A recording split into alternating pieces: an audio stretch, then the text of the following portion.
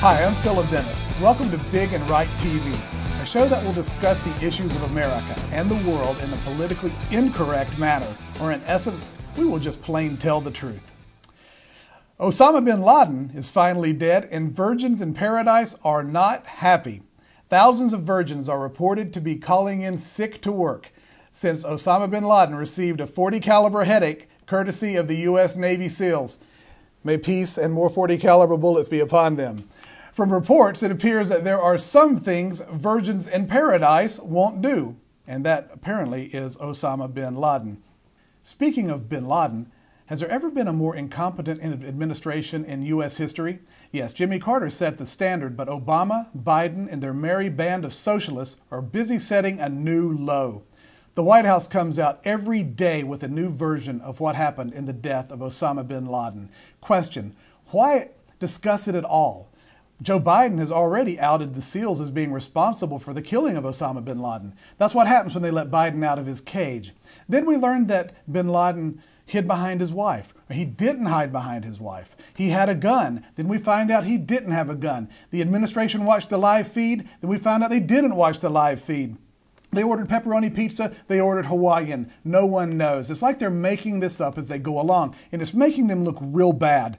And why announce that we have found a treasure trove of intelligence on computers, DVDs, and jump drives? Let the terrorists worldwide discover the treasure trove of intelligence when the SEALs come double tapping at their door.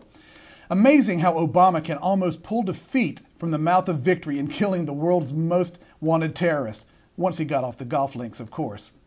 But President Obama is making a big mistake not releasing the photos of the dead terrorist. It's not as if he has a stellar reputation for releasing information. First, it shows a weakness to the savages of radical Islam. Terrorists worldwide should see what becomes of those who attack America and Americans.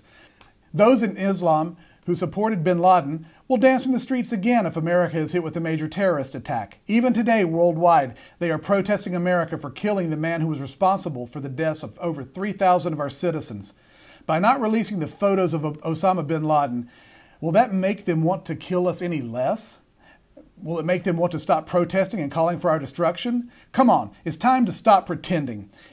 And what about the families of the victims of Osama bin Laden on 9/12? What about them? Does anyone care? What about the rest of Americans who have waited for 10 years for this and want to see closure and having the satisfaction of knowing that true justice was finally brought to the world's most wanted terrorists? Americans are tired of our leaders putting the feelings of terrorists above the feelings and desires of Americans.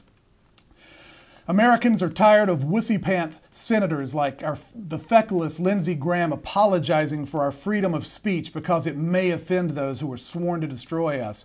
Mr. President, it's time to get off the girl's bike, take off the mommy jeans, and throw a fast one across the plate instead of bouncing it twice in the dirt. America deserves and expects a lot more.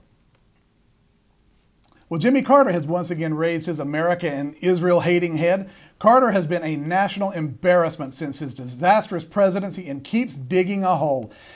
His post-presidency years have been a hodgepodge of hugging and kissing terrorists and communist thugs all over the world while blaming America and Israel and our allies.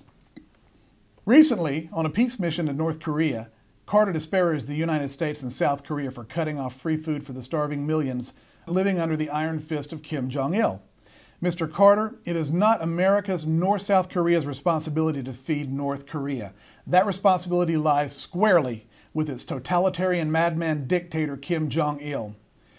Jong-il is content to sit back and let wusses like Carter do his bidding. In the past, Kim Jong-il would simply rattle his saber with a lot of empty threats and then wait for the West, led by weak American presidents, to come bearing gifts of food and energy.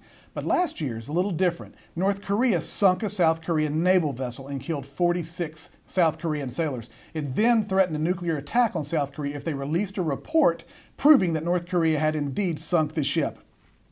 Yet Carter continues to snuggle up to Kim Jong-il and has the audacity to criticize America and South Korea.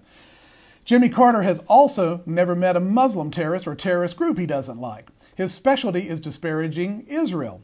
He recently praised the unification of two Palestinian terror groups, Fatah and Hamas. Carter said, "If the United States and the international community support this effort, they can help Palestinian democracy and understand the basis for a unified Palestinian state in the West Bank and Gaza that can make a secure peace with Israel. However, if they remain aloof or undermine that agreement, it may lead to violence against Israel. Aloof indeed, Mr. Carter. I say it's time to stop pretending there will ever be peace in the Middle East. How many lives and how many billions of dollars that America has to borrow have been wasted on this ridiculous pipe dream? Yet every American administration pretends there is some magical roadmap to peace that will lead to an end of thousands of years of violence, especially when the two radical Muslim terrorist groups in question, Fatah and Hamas, have sworn to Israel's destruction and will not even recognize Israel's right to exist. That is a roadmap to nowhere. Yet nobody is happier than Jimmy Carter over the marriage of these two bloodthirsty terrorist groups. He hugs thugs like Hugo Chavez and Fidel Castro and wants to be taken seriously? Jimmy Carter has been a curse on America since his pathetic presidency and the 30 years plus since. He is a national embarrassment. Carter is like the crazy uncle at the family reunion, spouting lunacies, but not having the good sense to shut up. Therefore, I am awarding Jimmy Carter the worst American in history award. He has tough competition, but for this award, his years of terrorizing America and aiding and abetting our enemies makes him the obvious winner or loser. Can't Jimmy Carter just hammer nails anymore, quietly? And finally, this week's Those Crazy Liberals piece. It appears the same animal-loving liberals who wanted to call fish sea kittens to keep children from eating fish are at it again. As for me, I love to eat some sea kittens. A report from Oxford University in the Journal for Animal Ethics says that domestic dogs, cats, and hamsters should be rebranded as companion animals, while owners should be known as human carers. Even wildlife or non-domesticated animals should be referred to as free living. Oxford professor Andrew Lindsay said, "Despite its prevalence, pets is a surely derogatory term both of the animals concerned and their human carers. Again, the word owners, whilst technically correct in law, harks back to a previous age when animals were regarded as just that. Property, machines, and things to use without moral constraint. We invite authors to use the words free living and free ranging or free roaming rather than wild animals. For most, wildness is synonymous with uncivilized, unrestrained, barbarous existence. There is an obvious prejudgment that should be avoided." Well, I would like to retort, Professor Lindsay. I submit that zebras in the wild would most likely call the lion that is chewing on their butt uncivilized, unrestrained, and barbarous.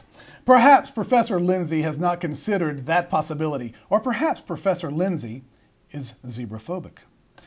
Isn't Oxford where they're supposed to send smart people? Isn't that where they send Rhodes Scholars? Didn't Bubba Clinton graduate from Oxford? Well, perhaps I should feel cheated that my North Carolina State University education did not enlighten me to the plight of pets and sea kittens. But don't get me wrong, I like animals. But here's the thing about insulting animals and calling them pets. Animals don't speak English. I'm not sure about other languages, but I'm pretty sure no animal has perfected the English language. Also, I'm not aware of any animal inventing any useful technology or even taking out the trash. So I'm not going to sweat too much about supposedly hurting my pets' feelings by calling them pets. It's like Gordon Gekko said in the movie Wall Street about liberals. They love animals, they hate people. These PETA types will not stop until they have animals on equal moral and legal status as humans. So here's a question for Professor Lindsay of Oxford University. When animals have the same legal rights as humans, will lions be charged for murder for eating zebras? And shame on you, Professor Lindsay, for your zebraphobia. So that wraps up this week's Big and Right TV. We'll see you next time and with another episode. Until then, I'm Phillip Dennis, and I'm big, and you know I'm right.